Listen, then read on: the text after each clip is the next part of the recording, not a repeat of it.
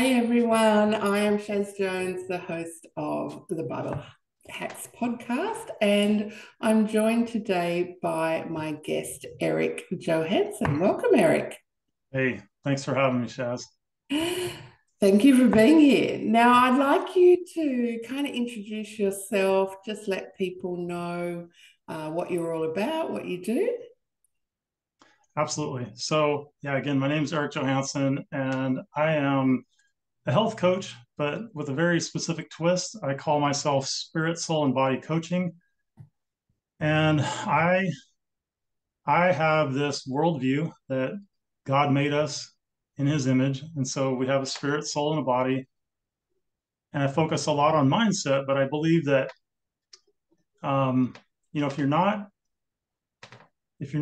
like nurturing all three of the areas in which we're made, the analogy I often use is like a tripod. And if you remove one of the legs from a tripod, it can still stand, but now it becomes a balancing act. And you hear a lot of people in life talking about how they're trying to balance, they're always Mm, trying to find balance. yeah.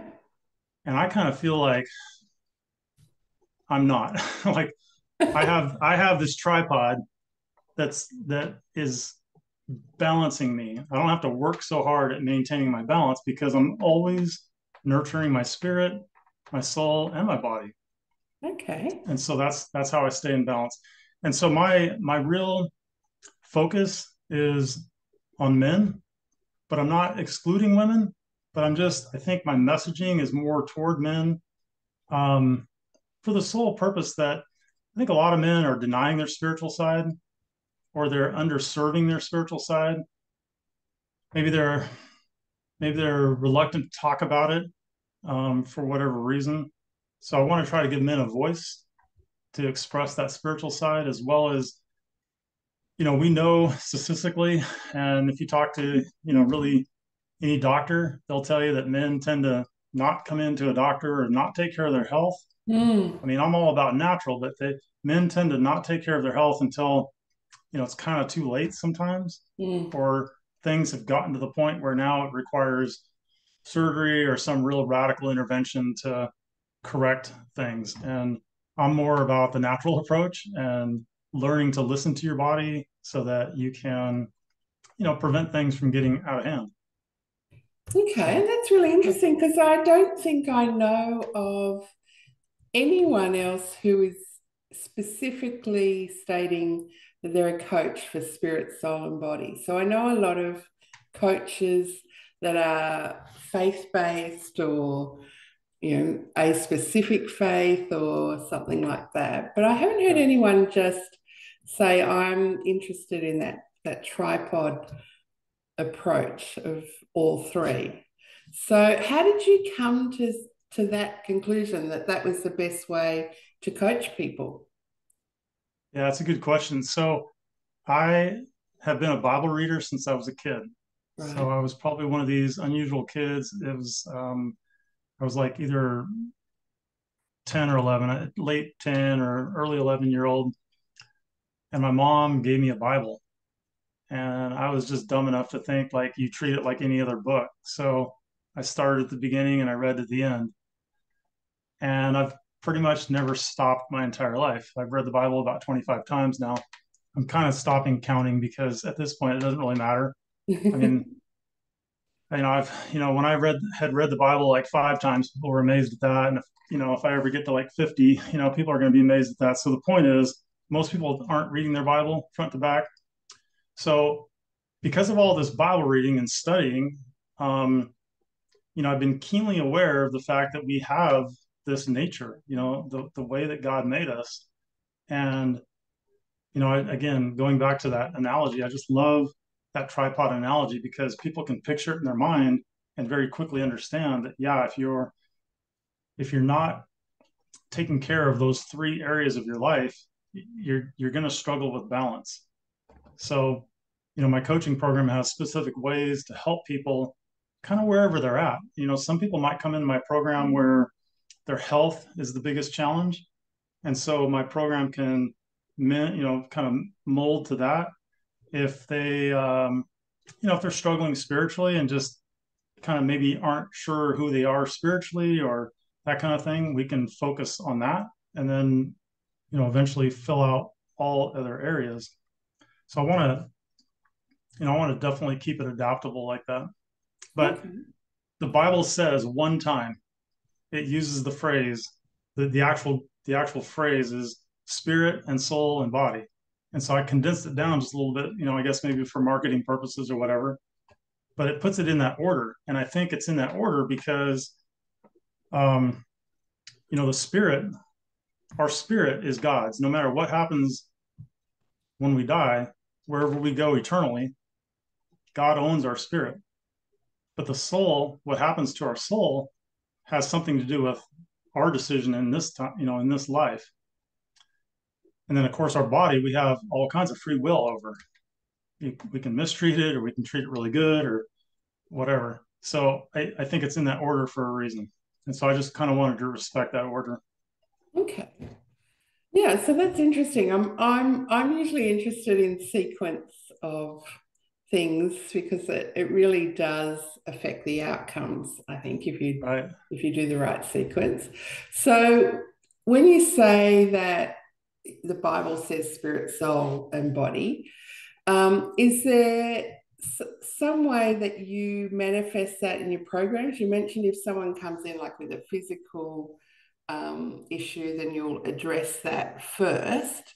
Do you still try and get spiritual things in there, even if it's a physical issue, or do you Yeah. look after what the pressing issue is and then later start with a spiritual foundation?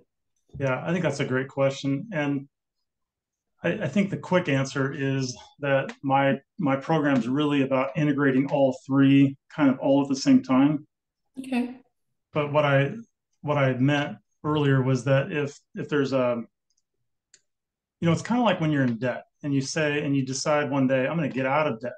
Most debt counselors or advisors will tell you, you know, take well, there's actually a couple of schools of thought, but most of them will tell you work on the biggest one and and work on that and get rid of it, and then take the money you were spending on that and work on the next biggest one and just start lopping them off like that.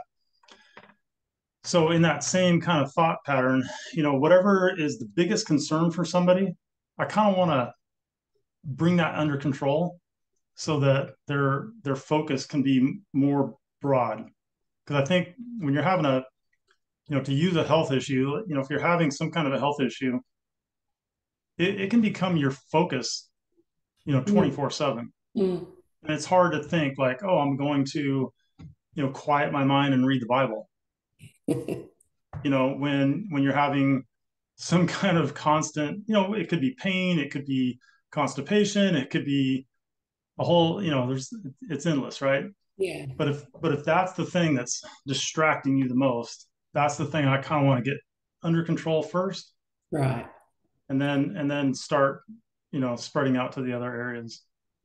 Yeah, I think particularly if it's pain, people want that addressed. And you're right, then they're Yeah. free to concentrate on other issues. Well, it's the Um, rock and the shoe kind of thing, right? yeah. You have a rock in your shoe, it's like nothing else matters until you get that rock out of your shoe. So Yeah, and then you can make progress. So yeah, I wanted to ask you, you mentioned that you've been reading your Bible since you're about 10 or 11. yeah. And I got given a Bible when I was 11 too. So, Did you? and I treasured it. Um, Do you still have so it? have you got a favorite Bible verse or a favorite Bible writer or a favorite Bible theme? I do. So I would say Paul is absolutely my favorite Okay. author. And it's actually one of his verses that is my favorite because I think it's the key that unlocks the Bible. So Wow. it's Second Timothy 2:15. And it says, study to show thyself approved, a workman that needeth not to be ashamed, rightly dividing the word of truth. And that last statement is really the key because everybody acknowledges that there's at least two divisions in the Bible, the old and the new. Mhm. And depending on what your specific, religion or beliefs are or whatever, you either believe you're under the law or you believe that you're not under the law. So like that in and of itself is a division of sorts. Um, Paul equates the law to a schoolmaster, and he says that that the schoolmaster is there to bring us to Christ, but after we're in Christ, then we no longer have a need for a schoolmaster. So that rightly dividing issue is really important, because if a person's not really honest, or they're maybe not as affluent in the Bible or educated, you can really make the Bible say whatever you want it to say. You can pull verses out of context and combine verses that weren't really meant to be combined, and come up with your own religion for all that is concerned. And so that's why I think there's a lot of religious confusion out there. And I think that it also leads to a lot of like spiritual insecurity. People don't really know who they are. They don't really know who God is. They're not reading his words. But yet they say they believe the Bible. Lots of people say they believe it, but they've never read it. So with that in mind, I'm actually doing a challenge. It's kind of, hopefully I didn't bite off more than I can chew, but I'm going to stick with this. So it's an annual, it's a challenge to read the Bible, over the course of 2023. So we'll see how that goes. Oh, that's exciting. So Yeah. I really liked one particular phrase there because I haven't heard it before, spiritual insecurity. Can you elaborate on what you mean by that? Yeah. Or, yeah.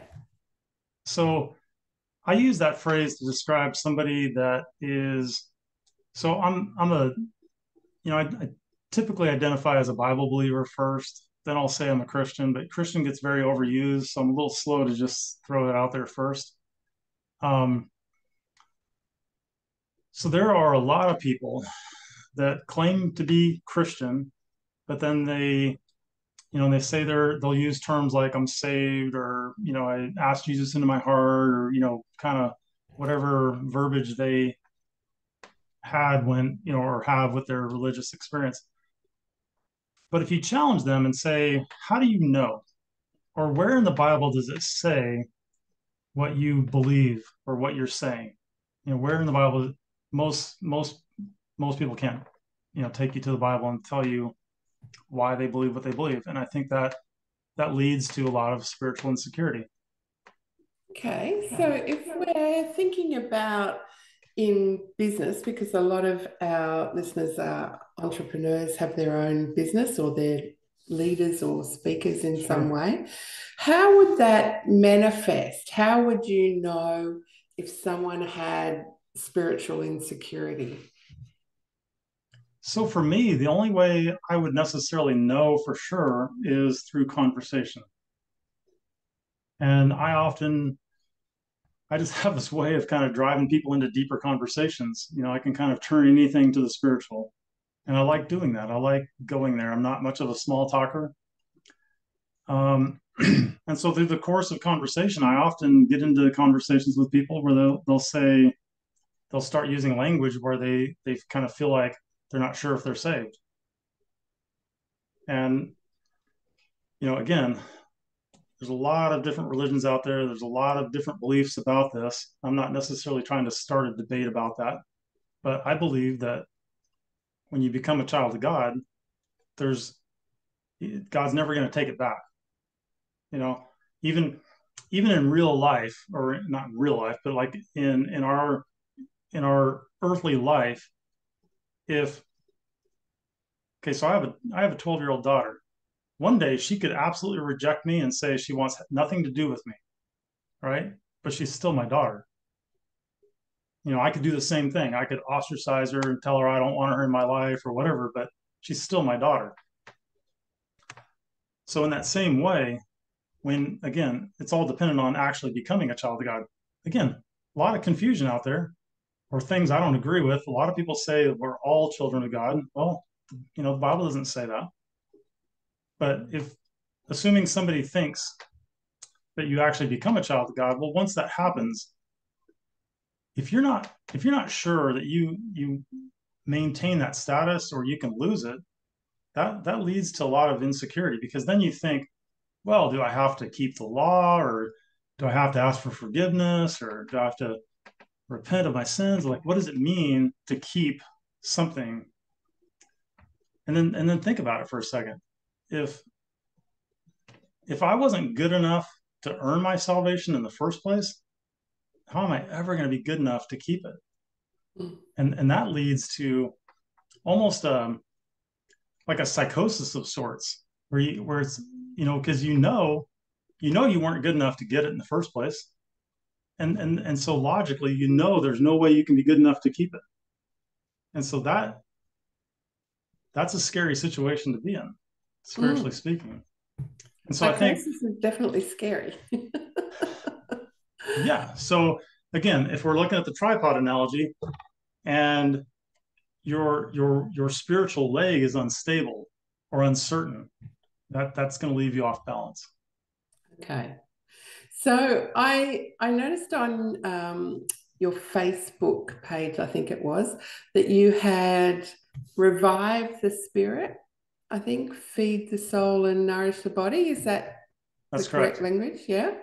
So if we wanted to revive the spirit of someone listening today, where would we start? What does that look like? How do we do that? So I think the best thing that a person could do is document what they believe spiritually. Like actually write it down. Okay. Um, Especially if there's things a person says over and over again, like, "Oh, I'm a Christian." Okay, great. What does that actually mean? Like, what does that mean to you?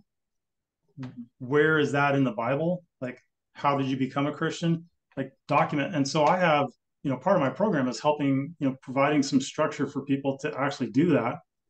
And then that way, if there are areas that you just don't know, or you're confused about, or just anything you're insecure about, that would be a great area to start studying and learn. And then you just become less, insecure about that. And I think that consequently that starts to revive your spirit. It strengthens your spirit. Okay. Well, so words on paper can change behavior. I think Joe Polish says something like that, but it's very powerful when you see something written down or you are actually writing it down by your own hand, I think. Yeah. So that's interesting that you get them to do that as part of your program. When we think about feeding the soul, then, is there Yeah. something that you would encourage people to do, particularly if they're business owners? Does the soul have an impact on business, do you think? I think so. When you think about some of the most successful business owners, they have they have a passion that comes Mm. through. People even say the phrase, put your heart and soul into it. What does that Mm. really mean, right? Like, so the heart is it's a euphemistic way of talking about the mind. So we're literally, and then, like, what is the spirit? Well, again, you could have 10 people in a room and you might get, 7 or 8 different definitions of what the soul is. But the soul is, in my opinion, it's that thing that makes us, right? When when somebody gets in a car accident and the news is covering it, and they've died, right? They refer to the body. That's an acknowledgement that whatever made up that person is now gone, even though they're all there, but they're gone, right? So I think that's the soul. So when we talk about putting your heart and soul into something, um, it just means that passion, that essence that makes putting that into your business, I think makes all the difference in the world. Mm. Yeah, that's Um, interesting. I'm just thinking about when Jesus was saying what the two greatest commandments are. And, he said to love God and gave one standard for that, which is with all your heart and right. all your mind and all your soul. That's a Um, good point. But then the second one he said was love your neighbor as you love yourself. Right. So there's a self which we can actually, in a kind of dichotomy, say, well, there's you and then there's self. And you can observe self separate to you. So That's a you good point. can, say, oh, as yourself, Yeah. like say, oh, there's an anxious self or there's a peaceful self. But you is bigger than that, and you can observe Yeah. that. So there is a difference between that. And I think it helps a lot of people to say, okay, the self that's manifesting at the moment is not necessarily me. I can choose between the anxious self or the peaceful self. So is Yeah. that similar to your No, understanding? again, this is like what we were talking about before we started recording. I think your observations are so on point, and I think that's exactly it. And I think that writing it down helps to reconcile self and your soul. To actually document those things, and then if there's something you're confused about or don't like or want to change or whatever, having it on paper makes it much more likely than just kind of swirling around in your mind. Mm. I Yeah, think well, that that's serves to reconcile. when they says, write the vision down, which a lot of business owners love that kind of bit. They say that he who reads it may run with a vision. So you're turning readers into runners when you write something down. Yeah, Well, you can that's if you write it down well. right. So That's it interesting. energizes people and can change even the identity and certainly the activity of the reader if you do it well. Right. And so does your program, you mentioned before a structure in your program. Is Hmm. there a structure that you give people to write things, or do you just say document it and let them kind of free form? No, yeah, there's nothing necessarily wrong with that with the right person, but most people, when they're looking at a blank journal or a piece of paper, they might have one good thing to write down, and then because most people are not writers today. Everybody's like short form texting and little brief emails, but like documenting deep thoughts and deep ideas is just not something we do for the most part as a culture. So I provide some really deep, open-ended questions that have kind of a progressive nature to them to help kind of blow all that up and get it out of the head, get it onto paper, and then start asking questions around those questions, such as why and who and how and Okay. when and all these kind of questions. And that's what helps people Yeah. go from just a blank piece of paper and not being sure what to write to going, oh, okay, well, I can answer that question, you know, Yeah. That and sounds then good. it becomes like, and what else, right? I don't know if you've ever heard the awe question, right? And what else? So you can start expanding on the idea of whatever it is they wrote down. And so now journaling actually becomes something that a person can look forward to because they know they don't have to like come up with what they're going to write, or it doesn't allow the journaling exercise to become like a diary, like, well, today I did this and today I did that. It's Yeah. like, who cares, and it kind of forces people into a deeper state of thinking and processing very quickly. That's good. And I like that you use language to blow it up because Yeah. um, when Paul talks about things like arguments and thoughts and knowledge in 2 Corinthians 10, he calls that weapons. So he says the weapons of our warfare aren't carnal, but then he Right. goes on to describe using those things and the way that they're related to Christ.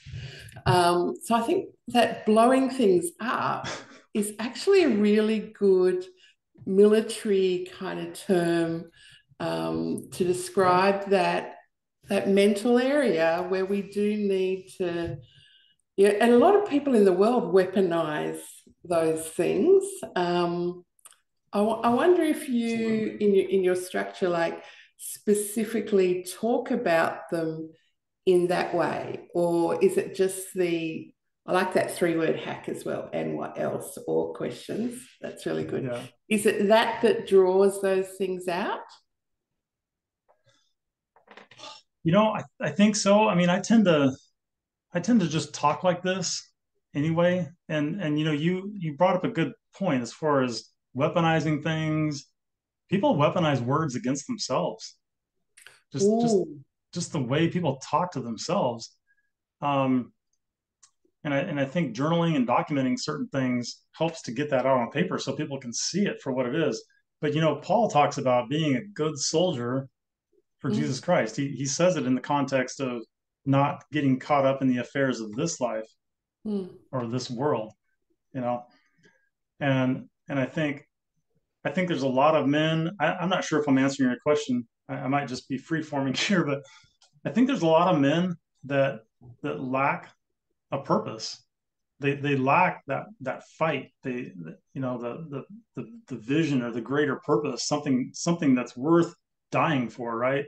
I mean, think about what we call the greatest generation.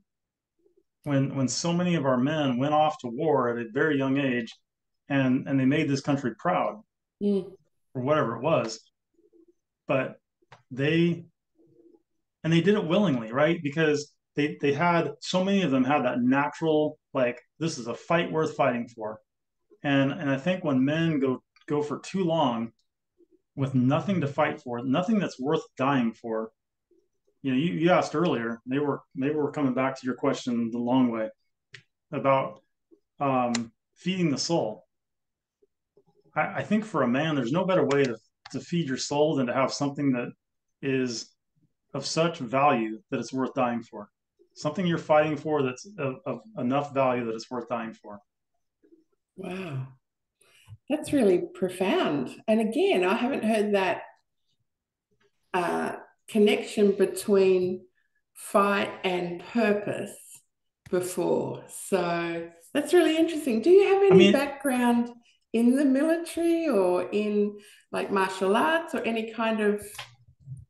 I really don't. Now, I was in law enforcement for about a little over a year. Okay. But I got into law enforcement when I was 32, and I'm currently 56. So even prior to me becoming a cop, people would often, like when I was in my 20s, people thought I was a cop because I just carried myself that way. Yeah. So, but no, in fact, I tried to avoid military service when I was a kid. Okay. But I think it's in you. It's part of your design, I think. So it's interesting that you noticed other people feeding that back to you.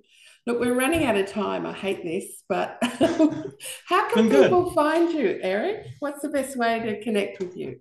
Yeah, best way to find me is just go to my website. It's like a directory website. You can find all my contacts and socials and all that. So it's just Eric T. Johansen, my full name. So it's Eric, ERIC, T is in Tom, and last name is Johansen, JOHANSEN.com. So erictjohansen.com.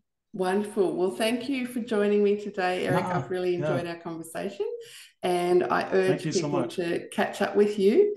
And also, if you got value out of today's conversation with Eric, please leave a comment or give us a review on Apple Podcasts or wherever you're listening to this podcast, and tell us what you loved about it and what we can do to help you in your Bible hacking for your business.